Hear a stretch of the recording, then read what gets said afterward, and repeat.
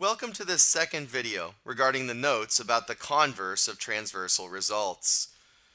In this video, we will look at two examples and demonstrate how we can use these theorems to solve for different angle measures. The first of the two problems is currently pictured on the screen. One of the items we initially notice is that lines P and Q are parallel. It could be a good idea to visually denote that those lines are parallel, either perhaps by highlighting those lines to indicate they're parallel, or maybe just putting a scratch line through them so that they're more bold and we remember as we solve that those lines are parallel. Additionally, it will help us to put the given information on the picture. The measure of angle 3 is 64 degrees, and the measure of angle 5 is 38 degrees. Now, when we're solving for the other angles in this figure, we're not able to use any results about triangles. We haven't established any triangle results yet. But what we can do, for instance, is look at angles 3 and 4 and say that those two angles are going to be congruent since they're vertical angles. Hence, angle 4 must be 64 degrees. Similarly, angles 5 and 2 are going to be congruent since they are vertical angles, so angle 2 would also be 38 degrees. Next, if we look at the three angles combined that form the top portion of line P, angles 1, 2, and 3 combine to form a straight line. In other words, angles 1, 2, and 3 will combine to be 180 degrees when their measures are added together. Using that notion, if we take 108 minus 64 minus 38, we will get the measure of angle 1. So when we take 180 minus 38 minus 64, we get 78 degrees, and angle 1 will be 78 degrees. Angles 1 and 6 are vertical, so angle 6 will be 78 degrees as well. Now on a problem like this, if it were to appear on an assignment or a quiz or a test, work would not need to be as extensive here. What we're demonstrating on the screen would suffice. So the next question we have to consider is, how will we figure out some of the angles down around line Q? Well, first of all, if we look at the line that was just highlighted in orange as a transversal, we could say a few different things. One of those things would be that angle 6 and angle 14 must be congruent because those are corresponding angles that are formed by parallel lines.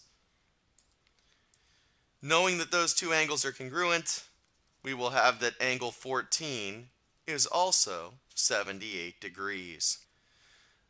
A second way we could get a similar result is we could notice that angles 2 and 3 glued together correspond to angle 12 when viewing that orange line as a transversal.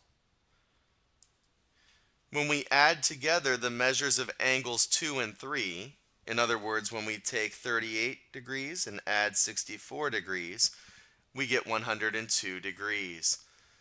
That would correspond equivalently to angle 12 down below. Corresponding angles are congruent when those lines are parallel.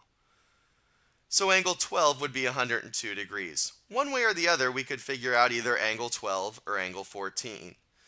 Well then, angles 12 and 13 are going to be congruent because they're vertical angles. Vertical angles are congruent.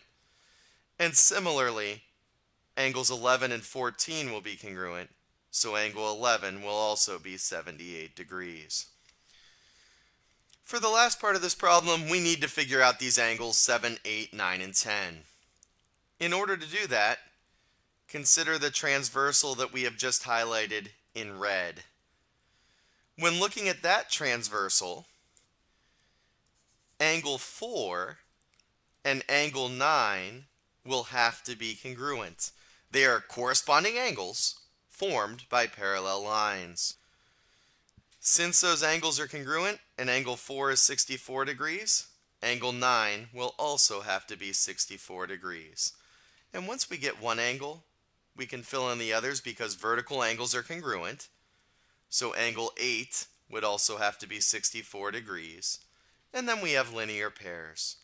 180 minus 64 would give us 116 for both angles 7 and 10. So finally, we would come back and we would answer the original question, looking back into our figure. Angle 6 was 78 degrees. The measure of angle 10 was 116 degrees. The measure of angle 11 is 78 degrees. The measure of angle 13 is 102 degrees. And the measure of angle 14 is 78 degrees. That's our first example, and we have one more example that we will consider in this video, and that is now pictured on the screen. The first thing we might notice in this example is that lines M and N are parallel. And just like in the previous example, let's visually indicate on our picture that those lines are parallel, either by using a highlighter or by scribbling in those lines to make them appear more bold, whatever works for you. However, it is wise to extend them beyond where M and N were initially drawn, just so that we can see the lines a little bit more thoroughly. Let's now also place the given information in the picture. So the measure of angle 1 is 36 degrees. The measure of angle 5 is 64 degrees. And the measure of angle 7 is 37 degrees.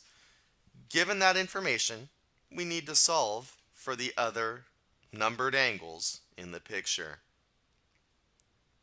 Let's think about what we could do. First, we could use the left-hand side of the triangle as a transversal. We've just colored that in orange on the screen. Looking at that orange line as a transversal, the corresponding angles it forms with lines M and N must be congruent, since those lines M and N are parallel. Therefore, the measure of angle 4 must be 36 degrees. Next, we could use the right-hand side of the triangle as a transversal. It was just colored in red. And using that right-hand side of the triangle as a transversal, angles 7 and 8 merged together correspond with angle 5 when we view that red line as a transversal. And since those angles are formed by parallel lines, we know that the measure of angle 5 has to equal what we get when we glue the measures of angles 7 and 8 together.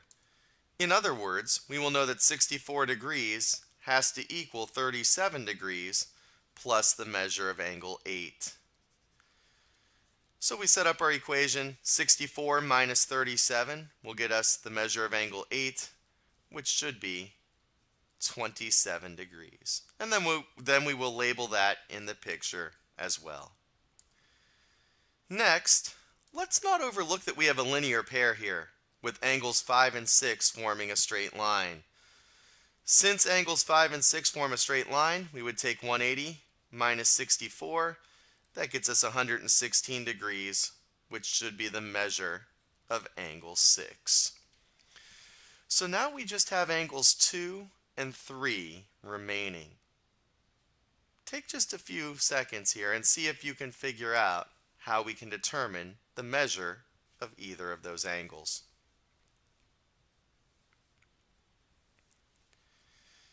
If you want to think about it a little bit longer, you're welcome to hit pause on this video. So here's how we could solve for one of those angles. Let's look at the transversal that we just drew in on the screen right here. In fact, let's make it a deeper blue to really make it stand out. When we look at that transversal, angles 2 and 7 are alternate interior angles because they're on different sides of the transversal and they're between the orange and the red lines.